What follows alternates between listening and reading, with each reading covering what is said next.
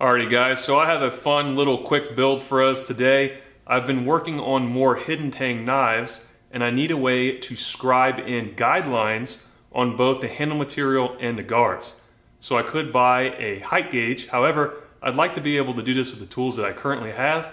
So we're going to rig up a height scribe today for a very low cost that works pretty darn good. We'll start off with the components for this build. The first thing you will need is a 321 block. My 321 block came in a pair from a cheap set on Amazon. You'll need a carbide scribe, some hardware, and a piece of aluminum that is 1 1/2 inch by 3/4 of an inch. We're going to measure out and cut off around a 1 1/4 piece from our chunk of aluminum here. Once we have it rough cut out on the bandsaw, we'll head over to the 2x72 belt sander with a worn 60 grit ceramic belt to knock the burr off. Then we'll spray it with some layout fluid and start marking out our holes.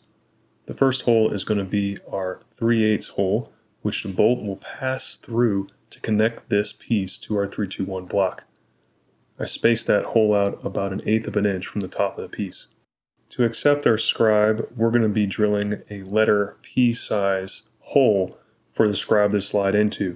I offset that hole a little bit to the side to maximize the amount of threads that my set screw will have to hold the scribe into the piece. The last hole we'll be marking out is for the set screw, and as you saw there, I almost put it on the wrong side. I want the beefier side to have the threads in it to maximize the set screw's retention in the piece. So to recap, we're going to have a 1/4x20 set screw, a letter P hole for the scribe, which is about 320 thousandths, and then a 3/8 hole, which we're drilling now, so that we can pass a bolt through this piece and connect it to the 321 block. I step up in sizes as I'm drilling this aluminum.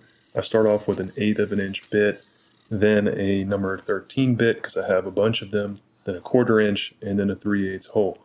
I do the same bit progression on each one of these holes, starting with a small bit and working up to a larger bit.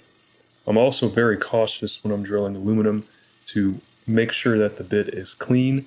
I have had situations where chips get stuck in the bit, and that's never a good look.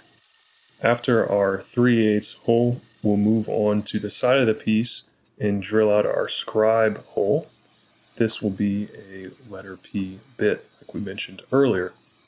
This just so happens to be the perfect size for that carbide scribe. However, many different items can fit into this marking hole, like pencils or markers. The last hole that we'll be drilling is for our set screw. We'll work our way up from 1/8 of an inch to a number 7 bit, which is the appropriate size for tapping 1/4-20.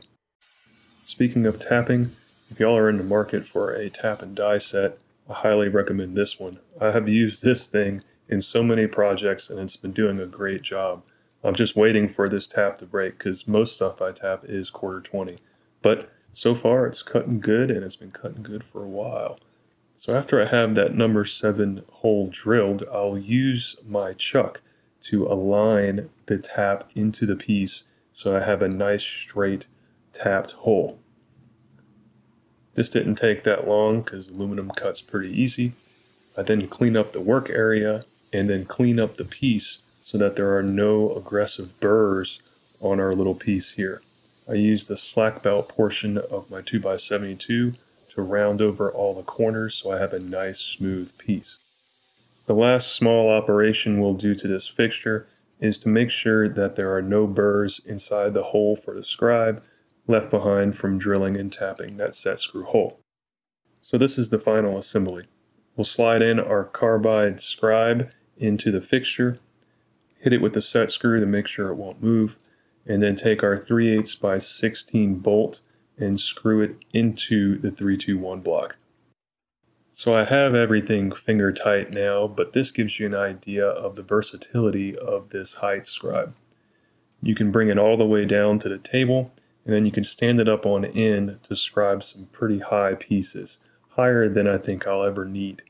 Taking the carbide scribe out to put in a pencil or a mechanical pencil is pretty easy, and you can use this for scribing wood or things of that nature. With the carbide scribe in the fixture, you can set it up pretty close to the granite table and scribe in your grinding targets for your edge or for a clip or for things of that nature.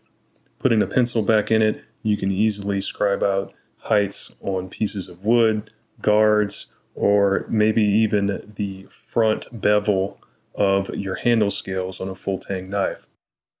This was an operation that I wasn't even thinking about when I built this scribe, and I think I'll actually use it a lot for this.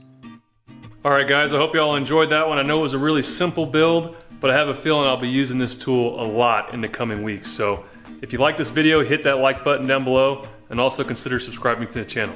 Until next time, I'll catch you all on the flip side.